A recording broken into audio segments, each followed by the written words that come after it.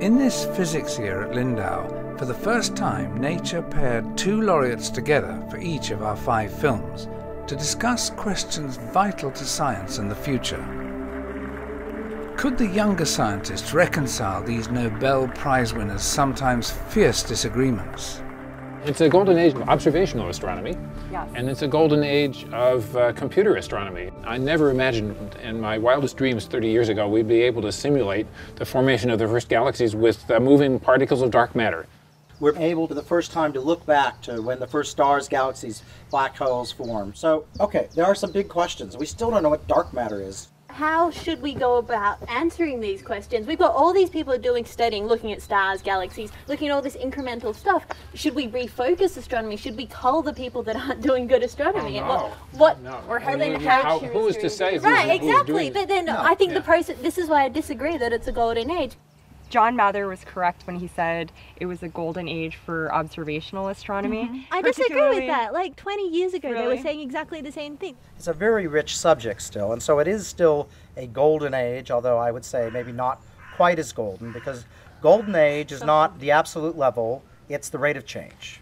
And so I think we're in the exponential growth that's going to slow down a little bit, but it's still a great area to be in. It's not going to crash, I think, tomorrow. So let me float a question now. How long before the fossil energy runs out? 100 years. You say 100 years? Yeah. So go to a time beyond that. What happened? We will be forced to come up with another solution. And we always have, as an industry. You mean magic will happen? No, I think research will happen. And research has happened. Let me remind you that research does not make energy. Energy is conserved. Research only makes papers. Right now it would have to be nuclear, so it depends how soon, like nuclear and some of the renewables. I mean, we do have... What happens when the nuclear runs out? Well, that buys us more time, and then we're... Supplement, yeah. Solar and biofuels. Solar energy, of course, it's more expensive, but not so much more expensive that civilization has to come to an end or to fight and so on. The economists, the external, many others, they are talking about the cost of replacing that being 1 or 2% of global GDP. It's definitely possible. This is nonsense. The consensus among people who make energy, who make our lives, is that solar energy is nonsense. That's why they don't invest in it. This is wrong. So dark matter that's a subject that's near and dear to my heart as well. I'm a dark matter experimentalist. What do you think it could be? What? Dark matter. I think it doesn't exist. Why? Can you Yeah. elaborate? Oh, you ask my opinion. Since there is no facts on this matter, you can have any opinion you want. So are And you... I consider that one of those things that these astrophysicists introduce in an easy manner every Saturday afternoon. Do I have to believe to this church of dark matter? I don't like that. Yeah, I have to interrupt that. I have to interrupt. He's the extreme skeptic, so I have to be the true believer, even though usually I'm the skeptic. I think there is some constraints and some evidence about the dark matter. I think if you look at the experimental evidence, it's clear that there is extra gravitational pull and galaxies and clusters. I understand in science you have to have both the things you're trying and testing and not hold on them too dear and realize there could be alternatives. But he is sort of like, there's no evidence for anything, you know, why do we need anything new? George Moose thinks that if he comes with an explanation of something, that it is true. I don't. I want to see proof of it elsewhere. Do you feel that it's a problem that something like here at Lindau, every Nobel attendee is male? I think it's very tough for women. It certainly is.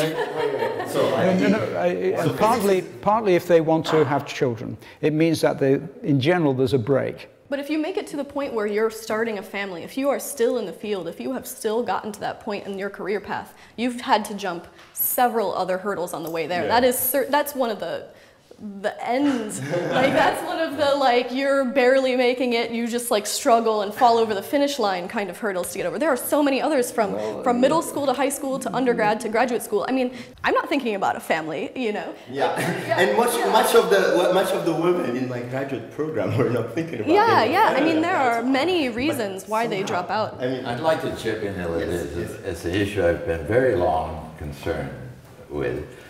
First of all, I have 2 daughters.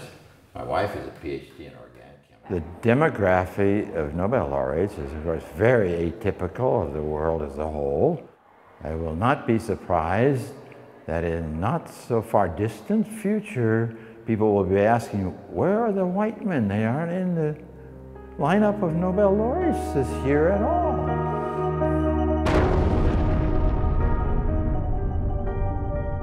Inflation essentially is, for the layperson, what the Big Bang is. When the layperson thinks of the Big Bang, actually what they're thinking about is this moment of incredibly fast expansion of the universe. It expanded unbelievably fast.